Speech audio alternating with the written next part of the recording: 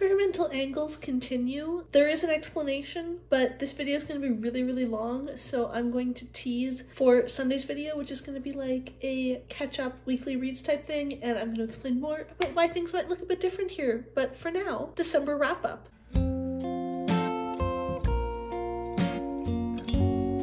Hi everyone, Rosie here. Welcome or welcome back to my channel. Did I realize as soon as I had said it that I was going to do a January wrap-up, not a December wrap-up? Yes, but I think it's kind of hilarious, so we're leaving it in. It's time to talk about the books that I read in January. There's actually a lot of them, and I think I have a lot of thoughts, so bear with me if this is a long video. I really hope for the sake of my voice and my editing self that it is not. The first book I read in January was Olga Dies Dreaming, and this is by, I forgot to take note of the author, but I think it's Xochitl Gonzalez. It will certainly be in the description down below. It is about Olga, a woman in her, I think, mid-30s is what we're led to understand, who is the New York born and bred daughter of hardcore Puerto Rican activists. And she is now a highly successful wedding planner. Her brother is a member of Congress. They're like the classic, wow, success case siblings, but things are a bit more complicated than they seem, and all that starts coming to a head. This was such an incredibly fun book to read. Based on the description of the themes, I was kind of worried it was going to be dark and heavy and like kind of hard to get through. Not at all the case. This was a delight, so much fun, and also so impactful. I don't often have a whole list of things to gush about when I love a book, so I hope you'll allow me to take this opportunity to just like share some stuff I absolutely loved. First of all, it was so fantastic to read a book about a woman in her mid-30s who was a pleasant balance between self-assured, confident adult, but also portrayed as, you know, youthful and adventurous and having fun and living her life and, you know, having sex and being sexually desirable. As someone who is entering that age myself, I'm 27, so like, I'm not young, but I'm also not old, and it felt very reassuring to picture what my 30s could look like.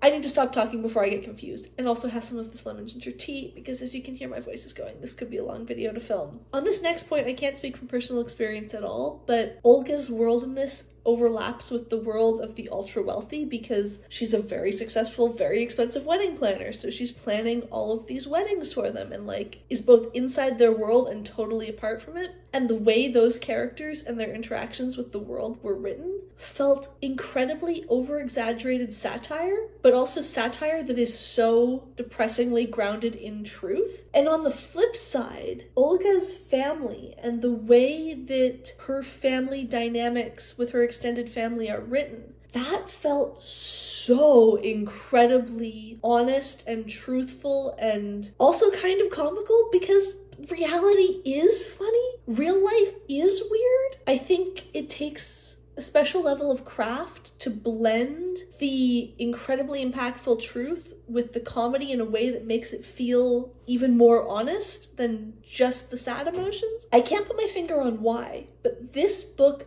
made me feel like I could be reading a memoir. Not in that I feel like the author was lying to the reader or trying to sell it as truth when it isn't necessarily, but that the characters that were created, the way they related to each other, all of that felt so incredibly tangible. I could believe that it could exist. It has that grain of honesty, even if it's not real. I wish I could put my finger on what exactly it is about the writing that does that, but I don't know. Each individual line felt very straightforward, but like a very straightforward, very good truck. And like, I don't know what it is about this that is having such an impact on me, but it is. Part of that might be that for me, a lot of the ideas that the author is exploring and that the characters are discussing feel very relatable. They feel like thoughts and questions that I have about my own life and about my own interactions with the world, even though my life is very different from Olga's. So I wonder if there's an element of Gonzalez is speaking to something that young people are feeling in the world right now. Overall, I just found this so incredibly wonderful. I absolutely see why it is being heralded as like an amazing debut novel and a book to look out for in 2022 because it was so phenomenal. Oh my goodness, it was was so good I forgot to mention, I had this as an ARC from NetGalley, so thank you to NetGalley, and I forgot to write down the publisher. It actually came out at the beginning of January, on January 4th, so if this sounded good, go buy it. It's great. I highly recommend it. The second book I read was Dirk Gently's Holistic Detective Agency by Douglas Adams. I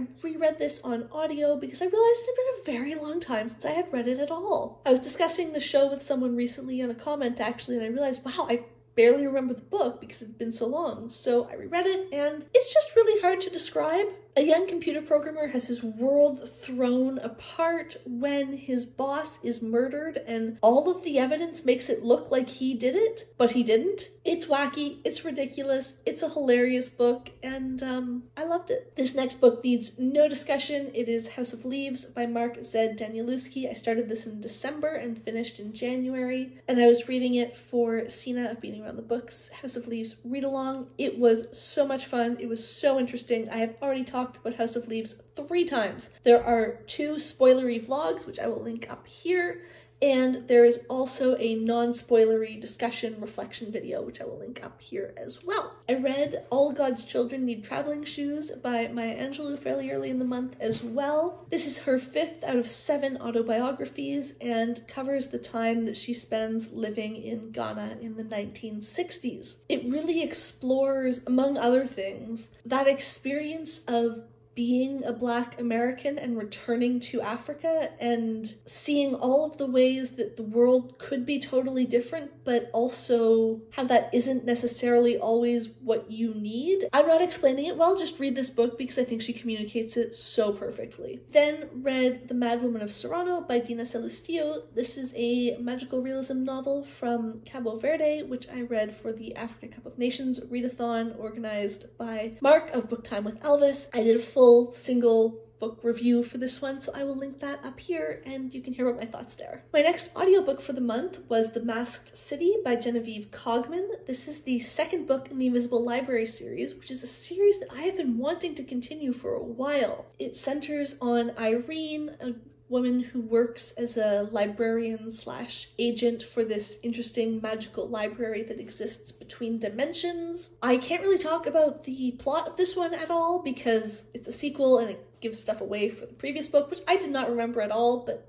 it was fine. But suffice to say that I really enjoyed it. The story was really, really fun, and I'm looking forward to reading the 3rd. I guess I must have never checked, or maybe they've been added recently, but I just found them on Scribd in January in audiobook form, so that's fantastic, and I feel like listening to them is going to be the perfect way to help me fit them into my TBR so that I can actually continue the series instead of procrastinating it for another year. I then finished another book I started in December and been slowly reading. That was Casanova by Laurence Bergreen. Honestly, in reflection, I don't know why I didn't DNF this book. It was a big, chunky history biography of Casanova, the famous, I think, what did I call him in a previous video? Fuckboy of history. I shouldn't have kept reading, but I kept thinking it would get better. It was the sort of book where I was increasingly frustrated, but I had to see what was going to happen. I had to see if this was going to be turned around because somehow in my head, the author was still going to do something that was going to make it all work, but it just never happened. The introduction, which I read in a Try a Chapter video back in November, which I'll link up here, I really enjoyed the introduction. It made it sound like it was going to be so much more than just being a playboy around Europe, and that his life was going to be super exciting and fascinating. And there were like 2 or 3 accounts of stuff like that happening, but mostly it was just the sex. I don't think of myself as a prude. I don't tend to love descriptions of sex in writing because it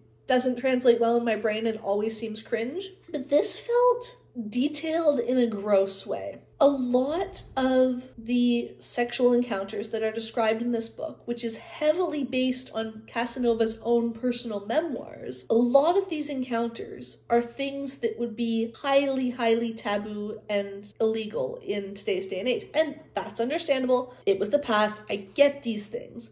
But the author will be presenting all of these descriptions of things that happen. Oh yes, look, Casanova is raping another woman. Oh my, yet more rape. This time it's a 13-year-old. You get the idea. It's very disconcerting to read that sort of description and that sort of detail for 500 pages with so little contextualization and discussion. All of these accounts seemed to me to be presented in just a completely neutral way. No attempt to put it in context of, was this pretty standard behavior for the time or was he an outlier? No context about what that means from a modern understanding of consent. I don't know what I would have liked the author to do differently, but the way that this subject was handled in this book did not work for me at all. As I said, I don't know why I kept reading. I don't know why I thought it was going to improve. I should have DNF'd this book. All of this wasn't helped by the fact that the writing style I don't think was very good either. It had a bibliography, and it seemed to imply that it had consulted wider scholarship about Casanova's life, of which I imagine there is some, but it felt as if the author was just taking Casanova's own memoir and condensing it and rephrasing it and quoting heavily from it. So it had this weird effect of feeling neither like an engaging narrative story where I wanted to know what happened next, but also it didn't feel like nonfiction and it didn't feel like I could trust what this author was saying. It just did not hit the mark for me. The next book, I also have thoughts, but I do not understand them. It is Behold the Dreamers by Imbolo and Mbue. This is another Africa Cup of Nations read. I picked it for the country of Cameroon because it's about Cameroonian immigrants and is by a woman who is Cameroonian American. I don't know how to feel about this book. The characters felt either realer than real, so full of truth and impactful, or incredibly stereotypical, and I couldn't tell which I thought. It felt like reading a 400-page novel that was the equivalent of those optical illusions where if you look at it one way, it's an old woman in a hat, and at the other way, it's a young woman sort of thing. Am I reading some beautifully written, emotionally impactful, yet highly readable prose? Or is this garbage that's just like hitting all of the easy pleasure buttons in my brain for some reason? Another aspect that I'm just confused by is how the Wall Street exec characters and their families are portrayed, especially the family that we center on, because we get to know one family particularly well. It felt very much like they were trying to really humanize that character. You know, he's an exec at Lehman Brothers who's been like involved in all of the scummy mortgage repackaging shit that they were doing back in the early 2000s before the Great Recession. And then in sort of the months before the Great Recession actually happens, we see him develop like a conscience and like start to feel like, I don't know guys, I think we should back out. I think we need to come clean. I think we need to like try and fix this. And everyone around him's going like, no man, it's fine. It's gonna be gravy train forever. I don't know if that's an interesting perspective on this situation or if it's just like capitalism propaganda. I shouldn't be this confused about this book, and yet I really am. The one thing I do know is that if I have complained a lot lately about books not making me feel anything, which I have, well, maybe I should be grateful for that, because this book made me feel so much, and I was not on board for it. I then read a sort of long essay, really. It was a transcript of a speech, and it was called Women's Liberation and the African Freedom Struggle by Thomas Sankara. The author was the head of a revolutionary government in Burkina Faso in the 1980s, and this book/essay is essentially a transcription of a speech he gave on International Women's Day or something like that. It's all about how there is no true freedom from imperialist and capitalist exploitation as long as women are still treated as second-class citizens within a society. And overall, oh my goodness, this was so compelling for something from the 80s. Very solid. I'm not a scholar on this. I'm not an expert, and I haven't read a lot of this sort of work, but very pleasantly surprised. There's definitely some points that we could argue and like things where I feel like I could have a critique or a response, but like overall, wow, fascinating. In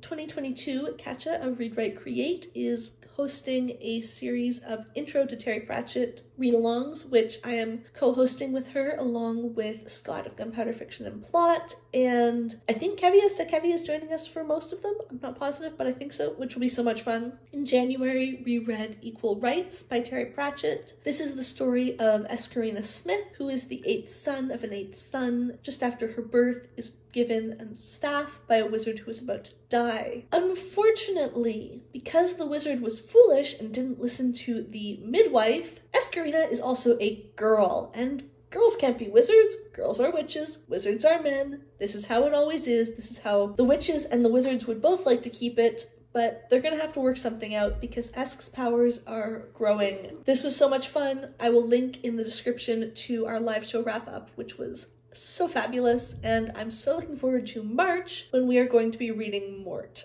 My final book for the African Cup of Nations readathon was The Wife's Tale by Aida Edemariam. I probably would have benefited from reading a quick timeline of 20th century Ethiopian history before this, because it's both a memoir and a history of Ethiopia, but from this one woman's perspective. It is the story of Yetemegnu, who is the author's grandmother, who was born in around 1915, I think, in Ethiopia. You cannot tell the story of this woman's life without getting very into the story of Ethiopia's history in the 20th century. It's an incredibly personal account of a woman who seems simultaneously like every other woman and also does some extraordinary things and has an extraordinary life. If I talked earlier about Olga Dies Dreaming as a novel that feels like it could be a memoir slash autobiography, well, this is a memoir slash autobiography slash biography that feels like it could be a beautifully crafted novel. Absolutely adored the prose. I thought it was so compellingly written.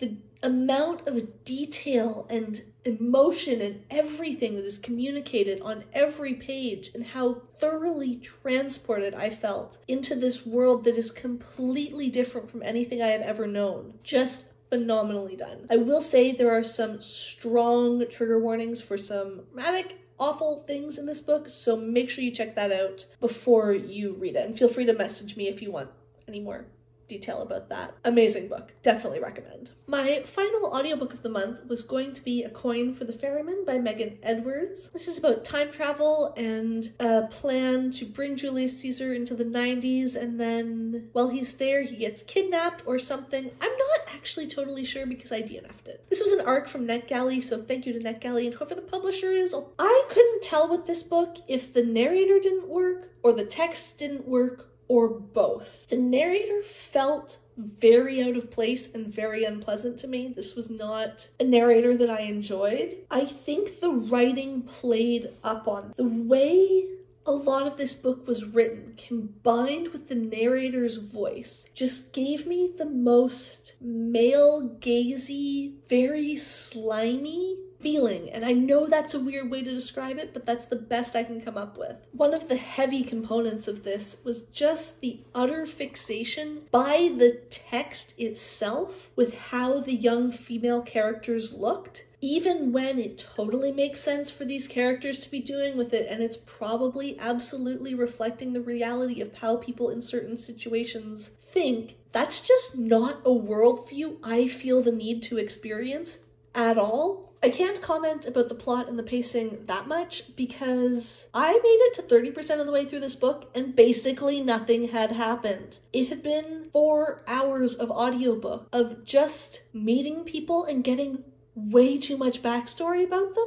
That could have been okay, except I didn't care about a single one of these people. I don't need the characters in a book to make me feel like I love them like my own family, or anything like that. Kind of basic characters would have been fine if this was the sci-fi adventure romp that the description made it sound like. But if you're going to have 4 hours of audiobook that is nothing but meeting people, watching people having administrative meetings, and seeing 2 middle-aged adults fall in insta-love for some reason with no explanation whatsoever, just like, hi, I met you, you have a Nobel Prize, okay, I'm in love with you.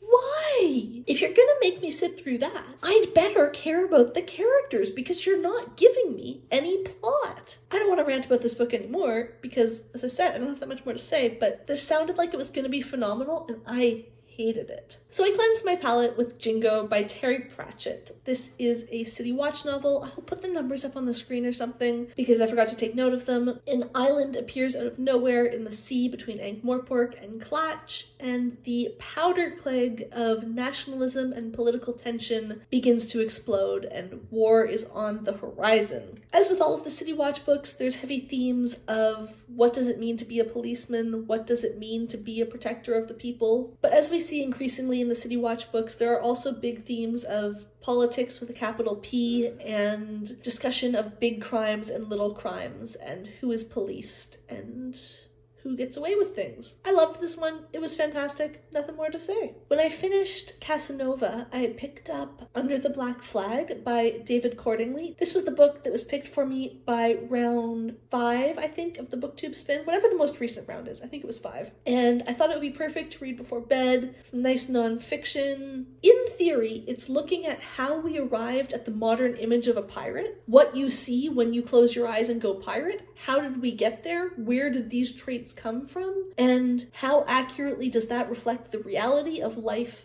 for pirates in the sort of golden age of piracy in the 1600s and the very early 1700s? That sounds amazing. That sounds like a book that I am going to be all about. Just didn't really come together for me. I found it quite disjointed. I found that a lot of the information was presented in a way where there was simultaneously these big jumps where I'm going, wait, why is this right after this? How are these tied? You're just ending one paragraph and starting another, but I don't see the linkage at all. And also involved a lot of repetition, so it'd be like, okay, yeah, you've talked about this aspect like 5 times.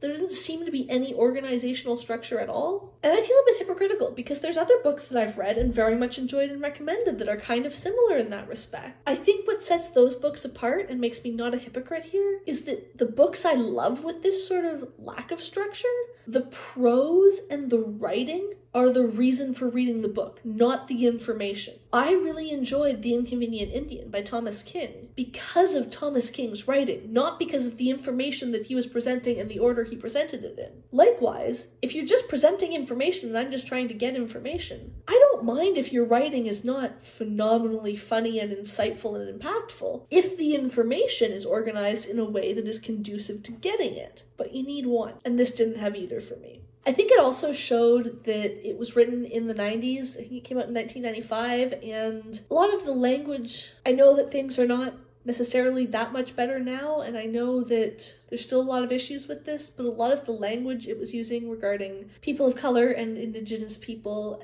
just felt like it would have been worded differently now, and some of the way that the themes and the topics were presented, especially regarding colonizing nations and their interactions with indigenous people in the Caribbean and stuff, that, yeah, felt like it could have been different, could have been handled better. Hopefully the fact that I'm noticing that means that we have improved somewhat. Those were all of the books that I expected to read in January, and that's already a lot. But January went kind of differently to how we were expecting. Again, see the video coming on Sunday about what's going on in my life and stuff, but towards the middle of the month, my partner got sick with COVID, so we were in lockdown and I was reading a lot more, and then in the last week of the month, I got sick with COVID and was not working because all I could do was lie on the couch and sometimes not be asleep. So I was reading a lot. I'd finished my books and I wanted to just read whatever would make me feel good. It's no time to try and slog through something you're not excited about. Luckily for me, the day after I got sick, The Lady with the Gun Asked the Questions by Kerry Greenwood got approved for me on NetGalley, which was very exciting. This is a collection of Franny Fisher's short stories, mostly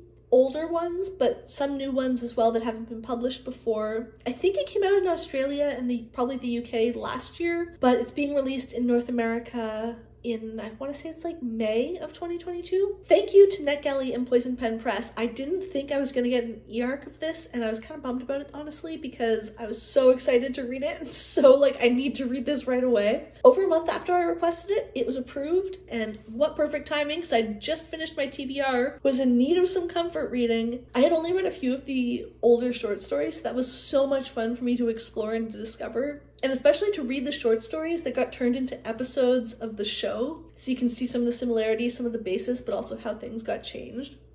So much fun. I think I would put this collection and the stories within it at better than the most recent few novels, but not as good as the best of the novels. Lately, I've found the Franny Fisher novels in the last 2 or 3 sort of thing, I think, have been getting a bit all of the things all of the time. Way too much is being dragged into this and it's not quite working anymore. So the brevity of the short stories prevents that. It has to be much more focused. But because they're so short, there's not as much room for like clue detecting and solving things and stuff. So I feel like it's a lot more Franny looks at a situation, notices 3 clues, and then shares them, so that's not quite as fun as the really good full novels. If you don't like the world building aspect in the Franny stories, I don't think this collection is for you. If you're here for just the detective stuff, maybe skip this one. But if you like everything about the writing, the characters, the way things are described, I think this is a super fun peek into Franny's world, and I would highly recommend picking it up. My next utter treat myself pick was This Is Going to Hurt by Adam Kay. This is an account of Kay's early career as a doctor in the UK and highlights a lot of the ways that the healthcare system is just not being well run and the problems that that is causing. But also it's incredibly funny. It has so many funny stories in it. I've been like trickle convinced to read this since I joined BookTube. I keep seeing people talk about it and I keep being like, wow, that sounds great. And then in January, I put together a nonfiction for beginners recommendation video that so many people contributed to, so make sure you watch that if you haven't seen it already. One of those people was Charlotte of Courtney Reads, and she recommended this book. And hearing her talk about it, I was just like, I need to read this. I need to read this right now. And I absolutely did. It is this combination of humor and social commentary that I don't know how to pinpoint what aspects about it I love, but I just do. It is all my brain wants to consume these days. And even though it is very, very focused on the UK and the NHS there, I think it has some really, really relevant commentary to make on the current situation with Canada's healthcare system. Just read it because it's an enjoyable book, not just because it has important messages. Like, it does, but just read this because it's really good. And also remember that when universal healthcare, whatever you want to call it, is being poorly managed, the solution is to manage it better, not let politicians convince you that a private system would fix the problems, because it wouldn't. In search of another fun, quick hit of joy, I read The Pineapples of Wrath by Cathan. This is a graphic novel murder mystery, and it is set in a small town in Quebec. Follows the mystery of an elderly former limbo champion who dies alone in her apartment. The police put it down to a pina colada overdose, but her neighbor, who is obsessed with cozy murder mysteries, doesn't think that that is all there is to it and decides to investigate the crime. This is the type of art and type of story that I love for lying on the couch. There is something so delightful about a whimsical graphic novel murder mystery with some humor, ideally set in a small town in rural Canada apparently, but like, I just love them. So if you have any recommendations, let me know. I will say in this case, some of the way some of the characters were drawn and some of the uses of Hawaiian culture in the story, I don't know if I should find them racist or not. They're the sort of thing where I'm reading them going, is this really kind of racist? Or am I just looking for things that aren't there? And I don't know, and on that topic, I don't think I'm the person to make the calls. If any of you have read it or have any thoughts or have seen people talk about it, let me know, because I'd be curious to know what other people think. And the final book that I actually finished in January, I have a couple more that are still on the go, but I'm not going to finish them in the next 2 days, so we don't need to talk about them now. The last book I actually finished was The Appeal by Janice Hallett. This is the investigation of a murder among an amateur theater troupe, but it's told via mixed media. The story is framed as we're following 2, I think like trainee lawyers or whatever they call them in the UK, who are reviewing documents to help prepare an appeal for this case. So for example, you might read a whole section that are emails back and forth between the members of the theater troupe in the weeks leading up to this murder. And then you get like a section of IM messages between these 2 students who are like discussing what they've read. I saw Paper Knot Books talk about it at the end of December, beginning of January. I can't remember when, but I will link her channel down below because it's really good. And immediately I was like, oh my god, that sounds amazing. I need to read this book. I wanted to treat myself while I was sick, and lucky me, it came out in Canada on January 25th. So I read it immediately, and it was so much fun. I was instantly hooked, and I stayed hooked all the way through. I was so immersed and like in the zone with this book. It was phenomenal. I was also really, really impressed and like enjoyed how amazing text messages and emails work to build character. Like you could start to know these people so well based on how they sent their emails. And I'd never considered that before, but like, yes, and it worked perfectly. That does make it really hard to pin down a sense of what's actually happening, because we're only ever seeing sort of various sides and people's perspectives, but that's so much fun. I dabbled briefly in community theater as a child and as a teenager, and I have to say the atmosphere and the way the relationships within this theater troupe worked, all of them felt so spot on, so accurate, just like, oh wow, yes, this feels so real. Which is good, because this book, the mystery totally hinges on the interpersonal relationships and characters and what people do and how people interact with each other. That is all of it. This is not a book that's about dusting for fingerprints and that sort of thing. It's about analyzing the interpersonal relationships to solve the murder. And in order to do that, the reader is just completely immersed in the tangled web that is this community. I think this would be such a fun book to read if you wanted to do one of those like projects or videos or whatever you want to call it, whether you record it or not, but just like read a mystery book and try and solve the mystery as you're reading. I think this book would be perfect for that, because we have information at the same rate as the solver, the two students who are solving it. Everything they know, we know. That's not all the information that is available. Stuff does get revealed throughout the book, of course, but I don't know. I think that could be really fun. I didn't do that. I just like lay on the couch and read it, but wow, no matter how you read it, this was great. I loved it. And if you can recommend any other similar mystery books, please let me know down below, because I need to read more. So those are all the books that I read in January. I have been filming for so long, and I finished just in time because I just finished my lemon ginger tea. Good timing there. I'm gonna stop talking because I'm losing the ability to. But let me know down below, what did you read in January? How did you feel about it? And have you read any of these books? And if you like this video, please give it a like down below. If you'd like to see more of my videos, please hit subscribe, and thank you for watching.